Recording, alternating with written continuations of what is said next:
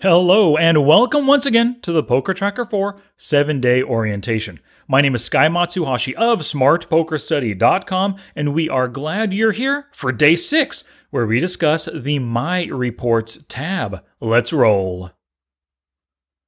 Quick itinerary. Again, of course, you're used to this. Day 6, do as you consume video. So have PokerTracker 4 open, go to the My Reports tab, and follow along. Please build the same report that I am about to go through and build with you.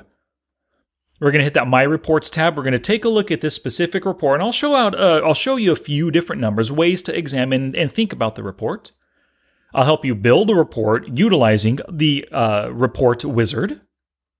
I'll show you how to use expression filters to really narrow this report down to useful information or useful players to analyze. And I'll show you how to sort the results, go through some analysis through the results.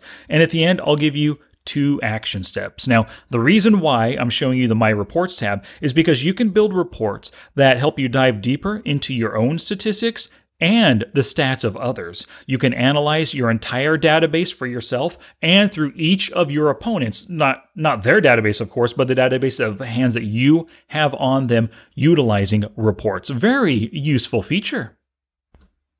Alrighty, so on the screen right now, we're on the My Reports tab. We spend most of our time under statistics, but right now, let's go to My Reports. Now, of course, you don't have this report already, but I'm going to build it for you. But let's start right now, before building it, actually taking a look at this report. So this is a report that I named the Losing Players Report. Now, it has various player names, different statistics that I manually added to the report, and I'll show you how to do that in a little bit. And it gives me statistical values for each of these players. Now, all of these players are here because I set specific parameters. All of them I have greater than 2,000 hands against them. Their win rate is negative, so below 0. And their limp is greater than 10% because I think those 3 things really allow me to find some of the weakest potential fishy players that I can exploit, right? One of the good reasons to look at this report too is you can see all these players 44% limping, 32% limping, -6, -19 big blinds per 100 hands, but he limps 49% of the time. This is the kind of report that can really open your eyes to the fact that limping or maybe V-pipping too much, a lot of these really fishy plays, calling in at river and winning at showdown only, let's see here, 27% of the time. Wow, some really telling statistics that indicate very fishy, weak players. Now, I'll show you how to build all this in a little bit, like I said, but one thing I want to point out, you might be thinking, Sky, how does Bad Beat Brat have a positive currency 1, but a negative win rate? How is that possible? Same thing with Bob998 down here. Well, here's the thing. If you play at 2 different stakes, maybe 10 NL and 25 NL, he might have won a lot of money, not a lot, but a decent amount of money at the higher stake 25 NL, but altogether across both stakes, he's down in the big blinds. That's how this can happen. But for the most part, you're going to see negative win rates and then negative currency 1, or positive and positive, depending on the report that you run.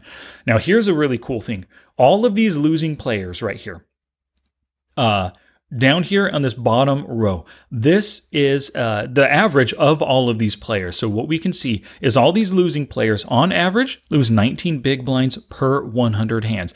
Their VPIP is 33 on average, really high, but that PFR is only 9. Look at that gap, 33% and 9%. That means at least 24% of the time they're limping or calling preflop. Way too passive in general.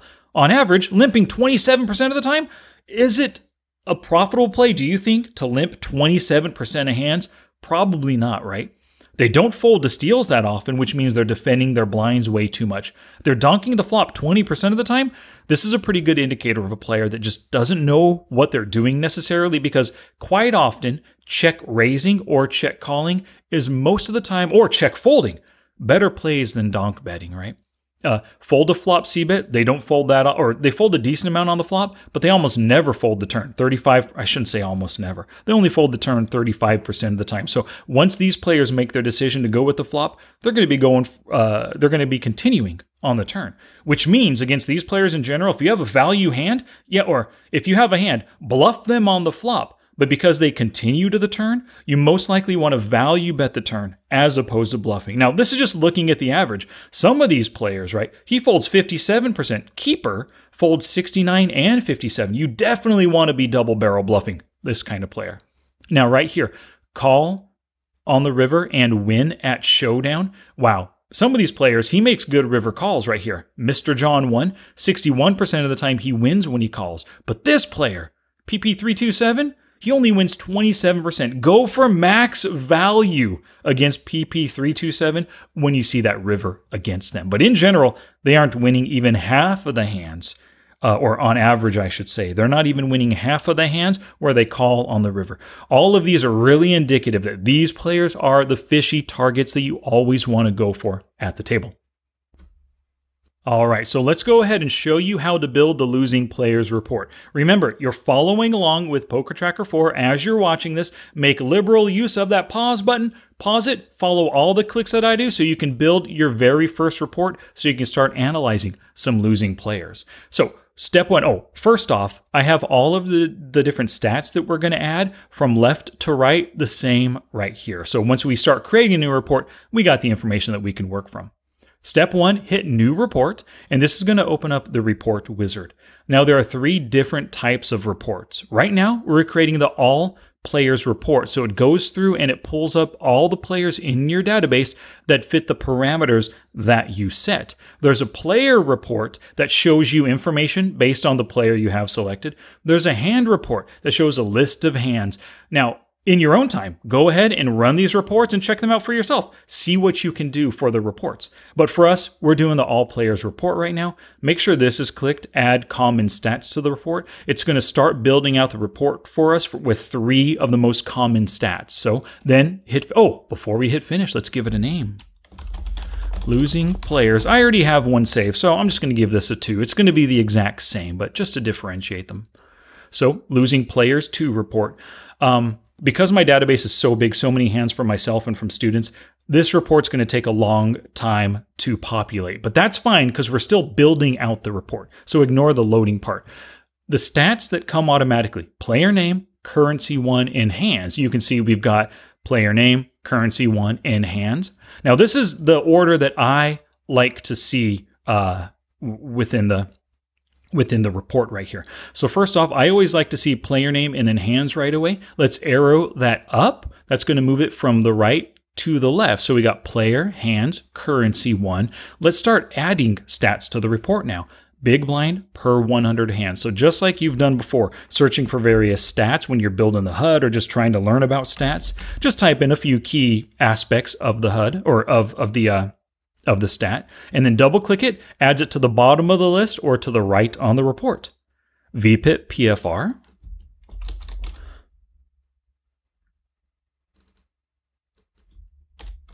You got to type these in one at a time, but once you build the report and then hit that save button, you're going to have this report from now on.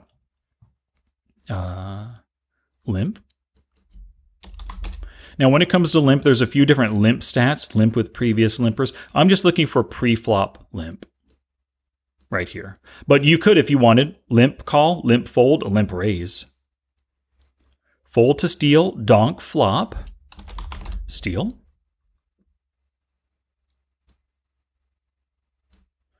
Fold to, there it is, fold to steal,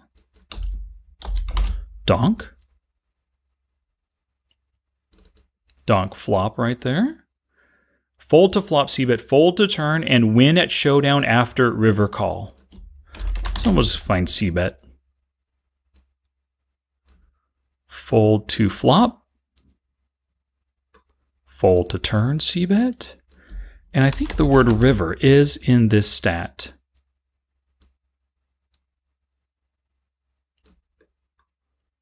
WSD percentage after river call.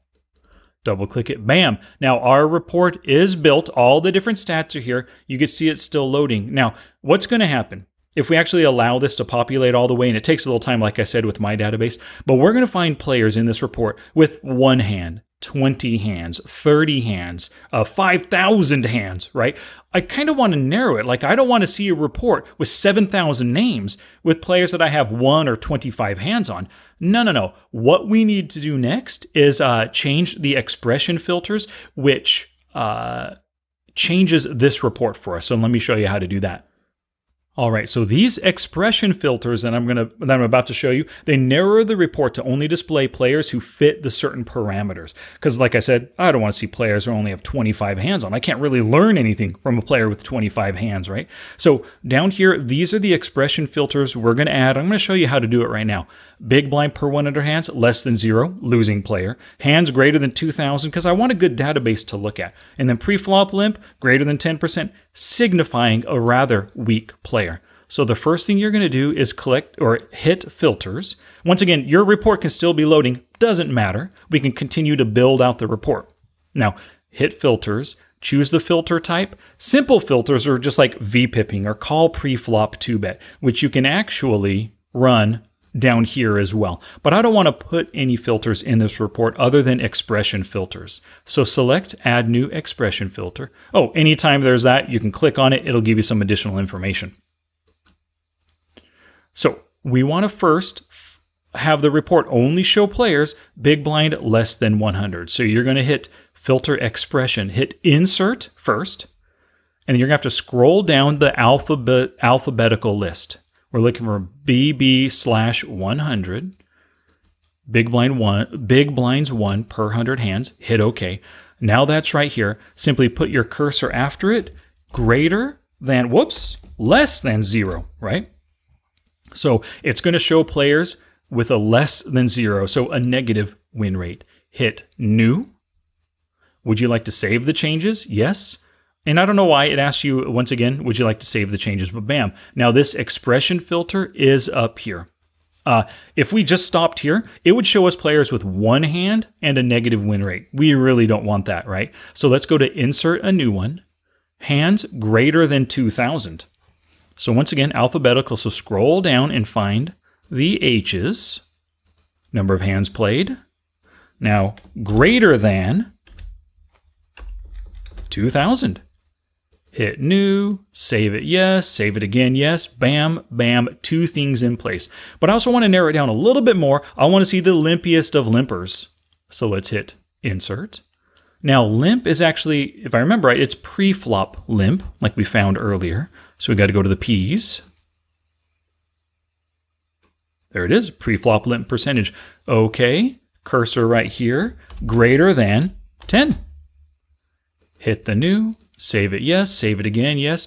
Perfect. So now we've got our report built with all the statistics. We have our expression filters in place. Once we hit OK, now it's kind of a bummer for me. We have to wait for this to populate. And with my database, it actually takes a little bit of time. But that's fine. This is the kind of thing you do off the felt and while you're studying. So with the magic of video, all right, we are back, and it took about 95 seconds or so for the report to finish, and I hope yours did the same. So you're looking at the same information we saw earlier in that first slide, right? But now let's get to analyzing these numbers. So let's begin our analysis by sorting through some of these stats. And the way I generally like to do it is I'll first sort from low to high, or worst to best, in each of the columns, right? So before we get to big blind per 100 hands, let's just look at currency 1.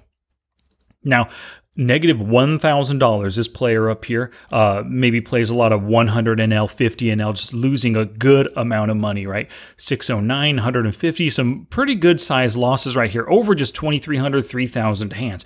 These are the kinds of players in general we love to pit ourselves against, right? Let's take a look at win rates next. Okay, the best win rate, negative 0.79, almost a break even and only 43 cents as well. This is not the kind of player I would generally try to target a lot. They're a tight passive. They only play 17% of hands. Not as good as like this player right here who VPIPs 40 and only raises 11, right? Let's look at the high. On the high end, not your favorite, negative 70, negative 55, negative 42. Great players up here. Anybody over a large sample who has worse than 10 big blinds per 100 hands, not anybody. for the most part, they're great targets at the table, and you could target them for different things, right? Obviously, all these players are on the more passive side of things, as evidenced by huge VPIPs, but then huge gaps between VPIP and PFR. Great players to target for value. Let's look at the limp percentages here. Highest limp, 58%. Also the biggest dollar loser, highest limper as well. A couple other, a lot of limps, but not losing a lot of money. It's kind of an interesting thing right there. But I'm thinking this PP327 is a great player for us to look at. Big losses, right? Fold to steal, only 38%. Wow, he defends his blinds 62% of the time if he's folding 38. He's probably defending, as you can see by a big gap right here, probably defending mostly with calls, maybe the occasional 3-bet as well. A really good player to target when you are in position and they're in the blinds. And a great reason to target them too is look how much he folds to flop c-bets, 59% of the time. He defends the flop most of the time, 62% defending, but he gives up 59%. Awesome player, builds the pot for you pre-flop and gives up quickly on the flop. But look at this, his turn fold to c-bet is only 34. Great player to double barrel for value. So if you have top pair or better, definitely double barrel him. And then look at this. Call river and win at showdown, only 27%. You have to, oh my gosh, you have to triple barrel this guy for value every single time. No checking, no slow playing. You flop that top pair or better. You bet, bet, bet every time. Get max value from him. So he wins 27% of the time. Let's take a look here. Won money at showdown after river call. Let's see who wins the most. 61%. Mr. John, almost a break-even player, right? Just very small losses right here. But look at that gap between limps, 27%. Even though he calls and wins at showdown, he probably does that, wins 61%, because he folds so often on the flop return. Great player to bluff the flop, bluff the turn, but when you're going to bet that river, if he's calling you, he's got a very decent hand. So maybe bluff him on the river. And if you have a value hand, if you have the nuts on the river and he gets there with you, bet big. Because he generally calls and wins, which means he gets there with one pair or better hands, you're getting max value out of this player right here. But I think the one that I want to look at when we want to analyze some actual hands from this player is PP327. Let's pull him up in the database. So we're going to start here. You would generally choose a new player and type it in. I've actually already pulled him up previously. Whoops. So once we pull them up right here, let's head over to the Statistics tab. All right, so we have PP327 pulled up in the Stats tab. One of the things I love to do when I pull up an opponent and I really want to analyze how they play their hands, I try to look at their hole cards, the things that they've shown down, right? So he's played a ton of hands, lost some good amount of money. 100 NL, so he buys into $100 tables, $1 big blinds. But he's losing plenty, right? Well, all these hands, you can see just check, check, check. He didn't show down at any point. Check, fold, so we're not going to see showdowns. But we see showdowns here. So let's sort it by hole cards. And bam, all the various showdown hands are right here. Let's take a look here in the cutoff, actually. Let's see here. King 4 offsuit, calling all streets, flopping that second pair. And he's actually winning this one right here. This is an interesting hand, potentially. So we see PP327127. This is our player.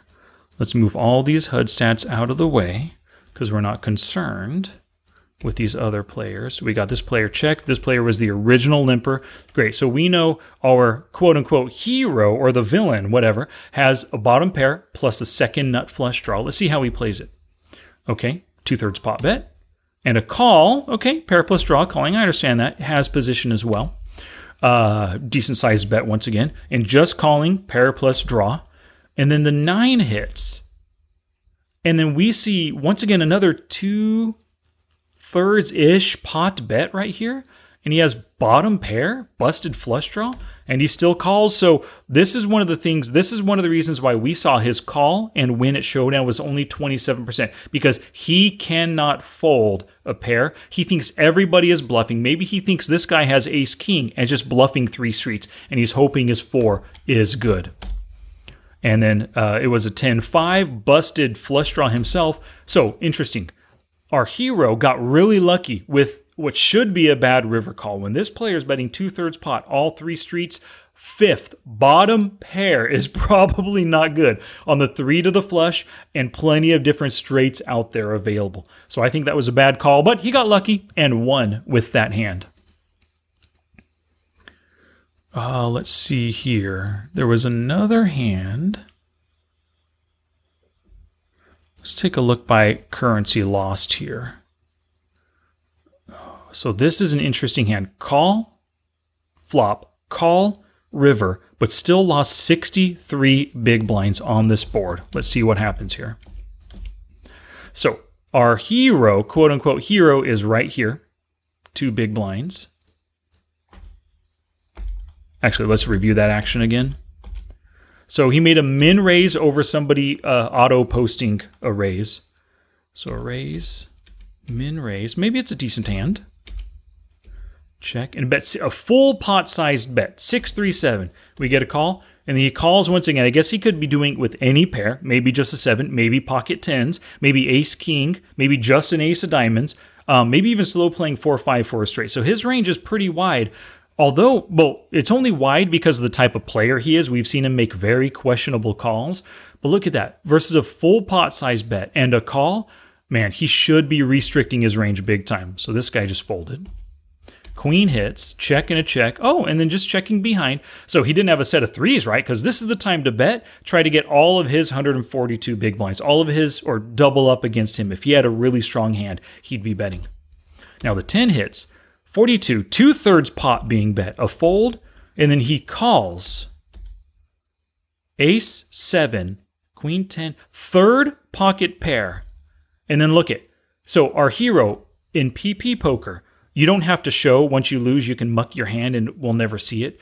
But look at that, he called on the river versus 2/3 pot bet for, because it's 100 NL, $43, decided to call and he couldn't beat 3rd pair. So maybe he just had a 6. Maybe he had a 7 with a 9, with a 9 kicker, and the ace beat him. Whatever it was, this is the player. If you play against PP327, you've got to go for max value whenever you have top pair, maybe even second pair.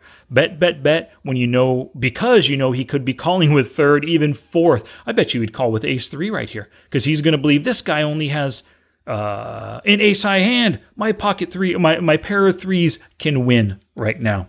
Interesting player to be targeting. You can see we got the green color coding around his HUD right now. Now, if by some weird chance PP327 is actually watching this video right now, you could see we're analyzing your game. You are ultra loose, 64% VPIP as of this hand right here. Ultra passive, huge gap in between. And you hate folding flops, turns, and rivers. It appears that you hate folding flops, turns, and rivers. You got to stop your passive, stop your overly loose ways, and tighten your ranges and start raising more, and then folding when it's pretty obvious that you're beat. Alrighty, so it is time for you to take action. Hopefully you were clicking along as you were watching and you've already done this. You've already created your own losing players report. But I highly recommend just get practice creating reports, whether it's one of the other reports or the all players report. Just create one more report right now. Whatever you think you might be interested in, either for yourself or learning about your opponents, go ahead and create them. Sort the results, choose one player to analyze, pull them up in the statistics tab, and then review their showdown hands. Learn what you can about them. Learn different ways that you can exploit this player that you've chosen. Of course, play 200 hands today. Use your own HUD. Please do that. Keep practicing with it. Now, it's key. Over these past 6 days, I've been asking you to play 200 hands per day. And that's so that for tomorrow's video, when we discuss Leak Tracker, you're going to have 1,200 hands to go through to try to find your potential leak. So that's tomorrow on the final day, day 7 of your 7-day orientation. So on behalf of PokerTracker 4, this is Sky Matsuhashi saying thank you so much for watching, and I look forward to seeing you tomorrow, day 7, Leak Tracker.